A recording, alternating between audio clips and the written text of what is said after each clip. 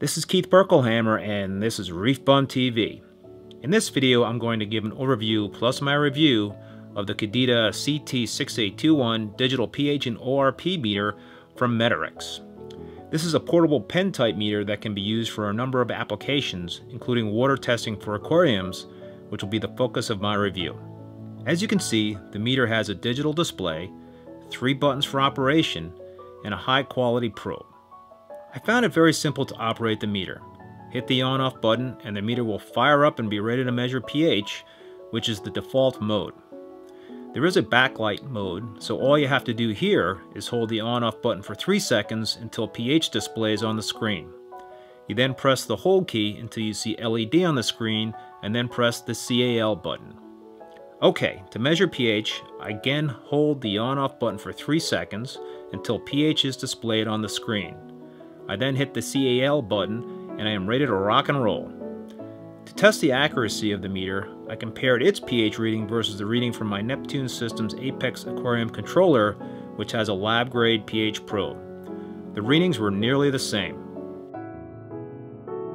To measure ORP, I once again hold the on-off button for 3 seconds until pH is displayed on the screen.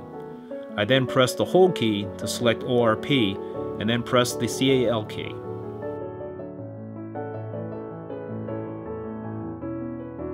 Calibration is simple as well. Simply submerge the probe in a calibration solution, wait a moment, and then press the calibration button. The meter should then give a readout of the level of the solution. The meter has 3-point calibration, so you can calibrate for all or just one of the 3 solutions. So why use this pen if you already have a dedicated pH probe for your fish tank? In my case, it will come in handy to quickly take some pH readings of the effluent coming out of my calcium reactor.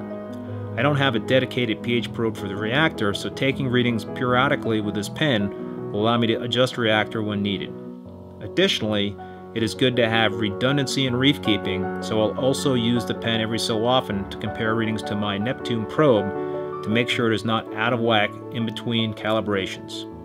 As for ORP, it can be used to monitor certain events in the aquarium, such as sudden deaths of organisms, as well as long-term increases in the level of organic materials. Regular monitoring of this measure can help aquariums stay ahead of any problems before they spiral out of control. For more information on this meter, as well as others sold by Meter, please visit their website, meter.com. And for more videos like this one, as well as a live HD webcam of my reef tank, please click on this link. And don't forget to hit the subscribe button to be alerted to new videos on my YouTube channel.